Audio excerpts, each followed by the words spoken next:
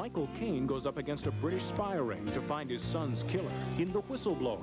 And the Battle of the Fraternities moves to Fort Lauderdale in Revenge of the Nerds 2.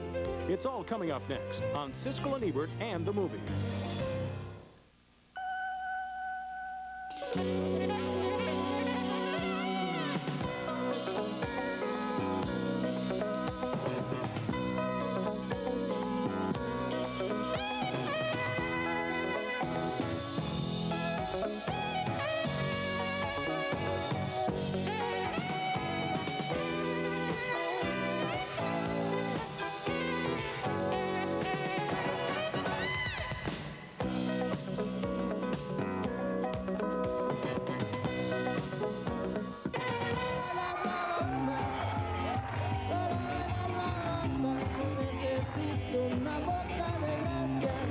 That's teenager Richie Valens, who at age 17 in the months before his death in a plane crash had 3 top 10 hits. La Bamba was one of those hits, and it's the title of one of the movies we'll be reviewing this week. I'm Gene Siskel of the Chicago Tribune. And I'm Roger Ebert of the Chicago Sun-Times. The date was February the 3rd, 1959, the day the music died. 3 rock and roll stars were killed in the crash of a small plane that day: Buddy Holly, Richie Valens, and the Big Bopper. The Buddy Holly story, of course, has already been made into a film, and now here's another movie with the same ending, starring Lou Diamond Phillips, and the story of a Mexican-American kid from Los Angeles who became a rock and roll star and a legend all before he was 18 years old. His real name was Valenzuela, and the movie is as much his family story as his own. Here he and his family, his mother and brother, dream of his career. We don't need no band. You just play the bars with the drummer, me for instance. Stop talking about making money. I'm talking about making music. My music, that's all I care about, man. Richie, mijo, what you need is exposure. A big place where you can sell a lot of tickets, put a lot of posters up. You gotta think big. You want to be my manager? Sure, I can do it. That's Esai Morales, very good as a brother. Valens became an overnight star after he was packaged by a small-time record producer. From now on, it's Richie with a T, R-I-T-C-H-I-E. I got a new last name for you, too. Valens with an S. Richie Valens. How's that grab you? I don't like it. Richie Valens only had 3 hit records, and here's his biggest one.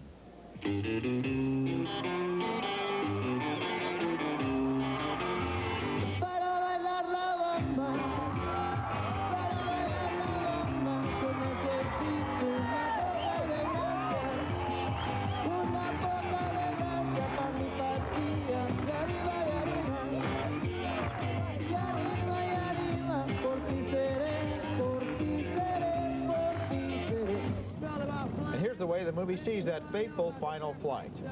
It's between Tommy and you now. I'm going to toss this coin. Whoever wins is going to ride on this plane, sleep in a warm bed tonight. Whoever loses is going to freeze his ass off on the bus, all right? Call it, Richie. Heads!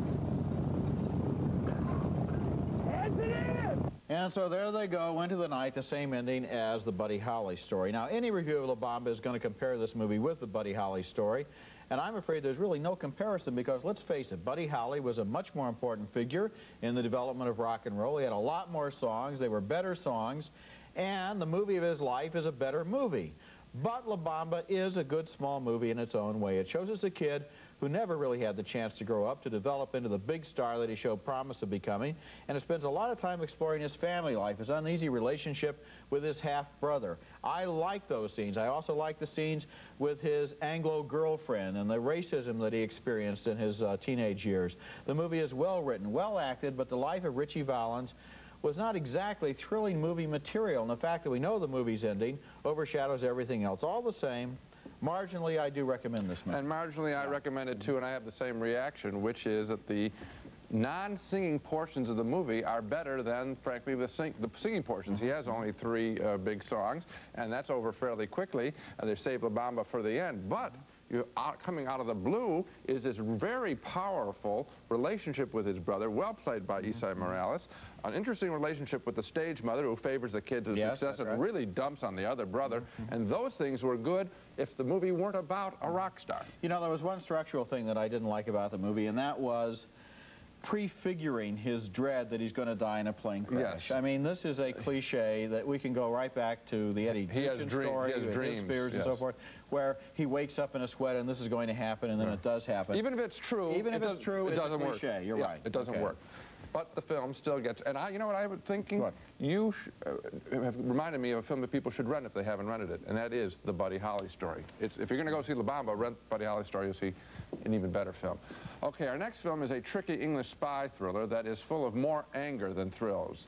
Anger at the whole covert world of spying, whether practiced by the English, the Russians, or the Americans.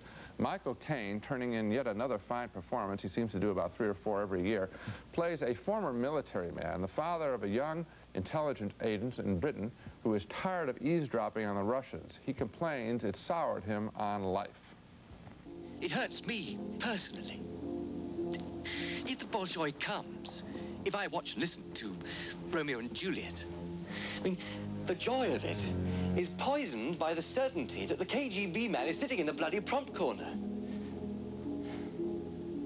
Their secret world has put out the light of the ordinary world.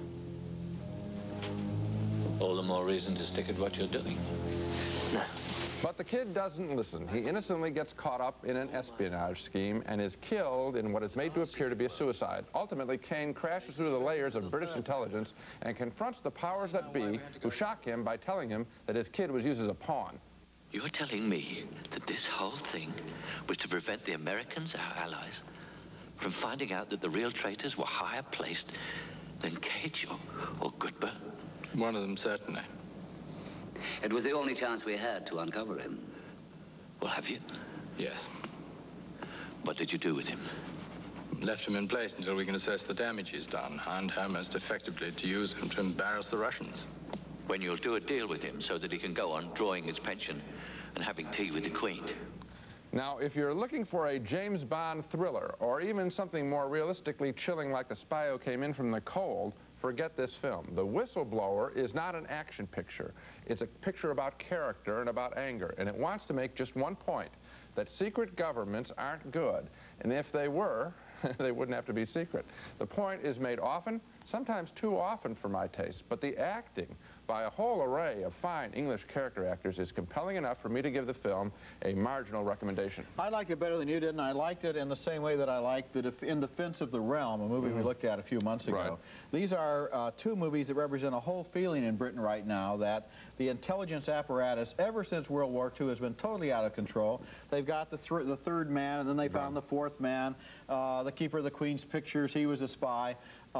And the intelligence agents are being dominated by the Americans, is what this film says. And that's another argument, too. Yeah. And in the speech that we just heard there, the whole idea is that in order to cover this up, these people are allowed to continue to walk around and have tea with the Queen, as he says. I think it's a very strong film, and especially strong because it comes out of a father's love for his son more than his political ideas about the intelligence establishment.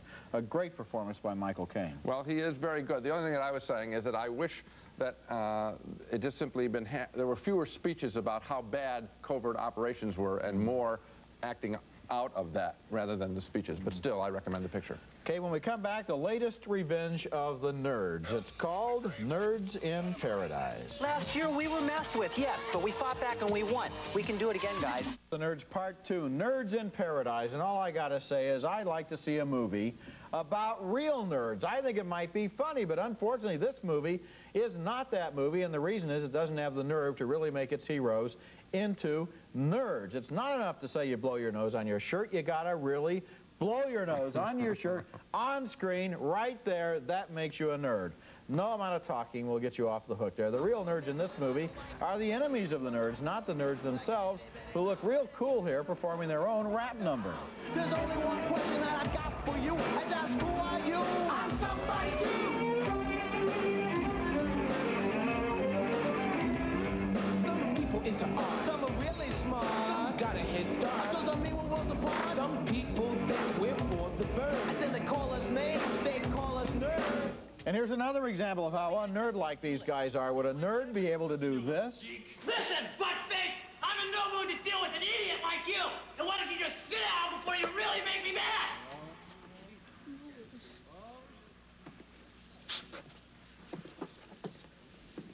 Louis, do you realize you just said butt-face to the missing link? Instead of poking fun at the nerds, the movie supplies a fairly racist attack on a bizarre Latino hotel. We have a reservation. We're the Trilins. Oh, yes, here it is. No problem. You follow me.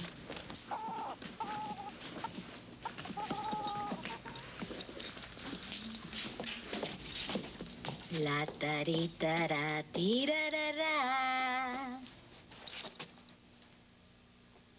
Oh, don't worry. It's just a little evidence. Magic carpet. Now, you just make yourself at home, okay?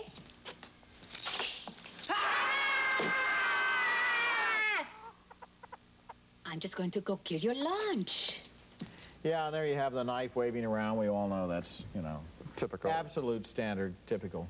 Yeah, sure. The plot of the movie involves a fraternity convention in Fort Lauderdale, Florida, with a nerd fraternity in danger of being thrown out of the Greek organization. I think this movie forgets one basic rule about all movies involving slobs, whether they're nerds or not. If you want to make them funny, they've got to really be slobs, like John Belushi was in Animal House. The trouble with the heroes of Revenge of the Nerds Part 2 is that they're not far out enough. They're not antisocial enough, they're not big enough slobs, they're not messy enough, they're not rude enough, they're not square enough. And all they really have, I mean, apparently their big thing is their plastic pocket protectors. That makes them a nerd. Yeah, they run that I guess joke the a lot. bottom line is they're not nerds, they're bores. Yeah, this movie is boring. The first one caught us by surprise because not only were they really nerds, and they were bashful, twerpy kind of guys. They're more twerps, you know. This movie, they're heroes, and that's wrong casting. There is one nerdy moment that is good, and it's just what you wanted, and proves that if they'd really gone scuzzy, it would have worked. And that's, remember, where the guy is getting Karate Kid-like training from, from a Zen master on how to spit. And that moment cracked me up. I had one big laugh in the movie because he's taught how to spit against a wall, and he kills a fly. I like that. If it had been all like that, I, of course, would be arrested for arrested adolescence, but I would have enjoyed the movie. Okay, well, I'm sure that you could probably get off on parole on that charge. Coming up next, Jean DeFlorette, a battle for land between a foxy old man and a gentle hunchback. Favorites this year is Jean DeFlorette, about treachery in a French farming village between a crafty old bachelor, played by Yves Montand, performing his meanest character in years, and an innocent married man, a hunchback played by Gerard Depardieu, who inherits his mother's farm, which adjoins Montand's property. Montand wants the property, of course, for himself, and he has a plan about blocking up its water supply that he explains to his nephew, his partner and heir. Écoute mon plan.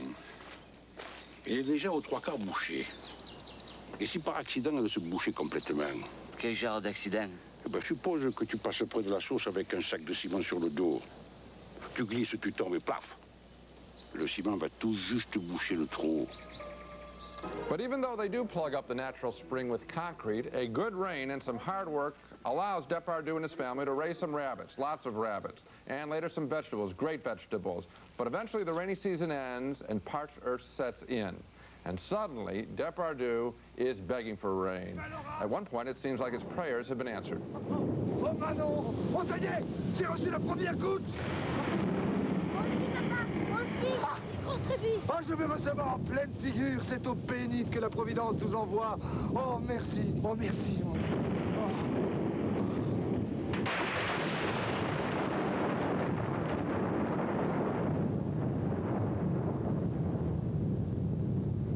C'est là-bas qu'il pleut.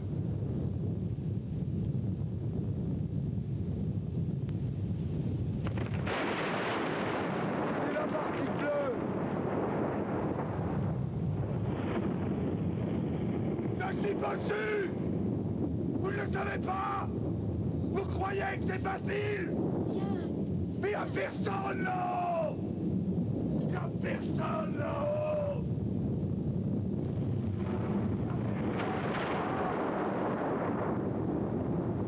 That's a great scene. Eventually, Montand proposes to lend Depardieu mortgage money, hoping he'll go broke so Montand can take over the farm. Now, this stuff may sound like melodrama, but not the way this film is acted or the way Claude Berry directs it and shoots the French landscape. Jean DeFlorette is sumptuous to look at. It is high drama, that disappoints only when it ends, with the story left a little bit unresolved, telling us Part 2 will be released at the end of this year. Still, on its own, this part of the story is sensational. And it's good because it's so simple. This is not, you call it melodrama, I think it's the opposite of melodrama. I think it's everyday life. People go out there, they try to do something, they're prevented from doing it, they work and they strive, and their dreams are dashed, all because of the absolute cruelty and evil of this Montan character who looks so benevolent the whole time that he's doing it.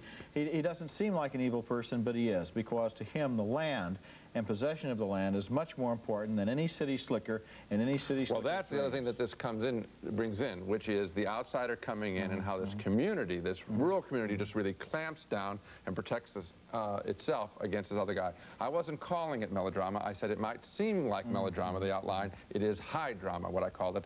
Great drama, and I can't wait to see Part 2. Well, it's a very good film. Coming up next in our video segment this week, 2 screwball comedies, one from the 40s, one from just last year. And then Charles, pleased to meet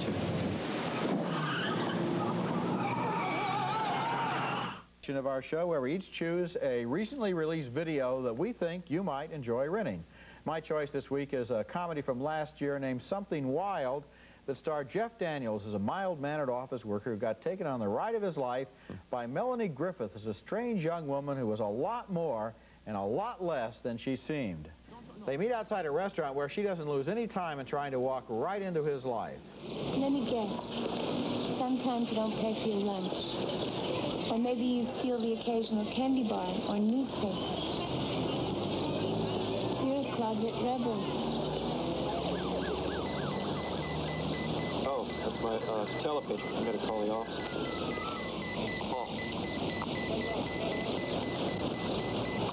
Which way are you going? I'll give you a ride. Before long, he realizes he's being kidnapped and tries to escape, but no such luck as Melanie Griffith ditches her black wig, takes him to her class reunion where he runs into the last guy he wants to meet, a co-worker. Is this the guy who would have wondered what you were using company plastic for yesterday afternoon in that motel room in Jersey? Oh, Charles, we could have covered that. Just let me know next time, okay? I thought Something Wild was a completely off-the-wall movie, especially later on when they run into her husband, played by Ray Liotta, and the whole caper turns into a lot more than an elaborate practical joke. Something Wild was directed by Jonathan Demme, who made Citizens Band and Melvin and Howard, and seems to have a real touch for the weirdness right beneath the surface of everyday life. He certainly does. He's one of our finest filmmakers in America. The thing that surprised me, of course, is that I get taken for a ride as a viewer, just like Jeff Daniels, because when it swings into the husband, this Ray Liotta, in his first major screen role, just takes over the whole movie and is brutal, tough, exciting. The movie takes a totally left-hand turn. I loved it. So that from the beginning of the film, you can't really predict where it's going to go, which is fun. Which is, when does that happen for us? My video pick this week is another great comedy from the master of screwball comedy, writer-director Preston Sturges, who in the 1940s created some of the wildest, most outlandish, downright funny comedies in the history of American cinema. In the just-released The Miracle of Morgan's Creek from 1944, Sturges tells a typically wacky story of a woman played by Betty Hutton going to a farewell dance for GIs where she loses her memory, thinks she may have married a departing soldier, later finds out she's pregnant, which she tries to cover up by marrying the one guy who loves her, played by Eddie Bracken. But the possibility of bigamy depresses both Hutton and Bracken to the point that they're talking about jumping into the creek. Maybe we could tie rocks around our necks. Never. What's the matter with gas? What's the matter with bigamy? They eventually attempt marriage anyway in the scene of typically wacky Preston Sturges dialogue. Now, if the witnesses will ever get here. Oh, Miss Sally Blair and my wife will act as witnesses for you. Miss Gertrude Talkenlocker, Miss Ignatz Witowski, something like that. Or should that be Private Ignatz and the rest of it? Are you sure that you love each other? What do you think they came here for? Oh, I know, but are they sure? What more do you want? want? And you want lots and lots of little babies. Do you long for the patter of little footsie-wootsies? You better lay off, or I won't let you be witness anymore. Now, let's get down to business. Take off your hat. Ignatz Rosley Wosley, do you take this woman, Gertrude Sockenbacher, for your lawful wedded wife, to have and to hold, to cherish and to keep forever till death do you part? I do. Gertrude Krockendocker, do you take Ignatz Wasby for your lawful wedded husband, to have and to hold in sickness or in health, to love, cherish, and keep forever till death do you part? I do. Then give me the ring. The jokes fly fast, the misstatements people make are hilarious, and the image of politicians trying to capitalize on the events surrounding the birth of Betty Hutton's children is really the joy of this picture. A very, very funny picture called The Miracle of Morgan's Creek. Well, I'm a Preston Sturges fan, but this is far from being my favorite Sturges movie. The Lady Eve, Palm Beach Story, Sullivan's Travels are all better. This movie, to me, is too long. It takes too long to get to the point. Eddie Bracken's stuttering eventually really got on my nerves, and I think that a lot of its appeal at the time was, first of all, the scandal of her pregnancy, and secondly, the obvious connections in the plot with current headlines. I'm not sure that I'd even recommend this one. Oh, I would recommend it. I think the whole business about the politicians trying to capitalize on, I'd be giving away the plot, what happens with her and her children, I think is absolutely hilarious, and I think that the way that these people talk over each other and say things they don't understand is just pure, natural, fine comedy. It's not as good as Lady Eve or Palm Beach Story, but it is far better than most of the comedies I see today. I recommend it. Okay, now let's take another look at the movies we reviewed this week. 2 marginal thumbs up for La Bamba, the musical biography of rock star Ritchie Valens. 2 thumbs up for The Whistleblower, the uncommonly subtle, thoughtful espionage thriller starring Michael Caine. 2 thumbs down, however, for Revenge of the Nerds 2, Nerds in Paradise, not nearly nerdy enough for us. And we agreed on Jean DeFlorette, the first part of a French rural epic about greed, evil, and determination. We both admired it very much. Gene thinks it's one of the year's best, so obviously that's one we recommend strongly, as well as Michael Caine's great performance in The Whistleblower and La Bamba as a third choice. That's it for this week. Next week we'll be back with the reviews of 4 more summer movies, including Jaws 4, The Revenge, starring a shark that holds a grudge, in Summer School, which is about, well, you can guess what it's about. That's next week, and until then, the balcony is closed.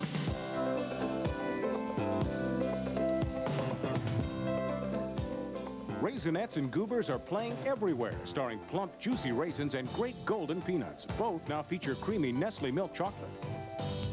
Bacos adds that delicious bacony crunch to all your salads. Bacos.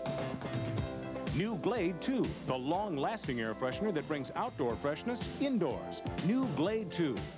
New Soft Sense Body Mousse with Vitamin E, the body moisturizer that absorbs in an instant. Soft Sense Body Mousse with Vitamin E.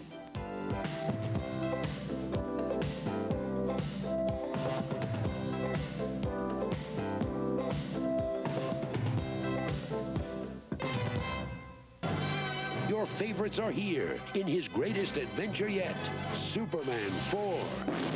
The Quest for Peace, rated PG. Starts Friday, July 24th.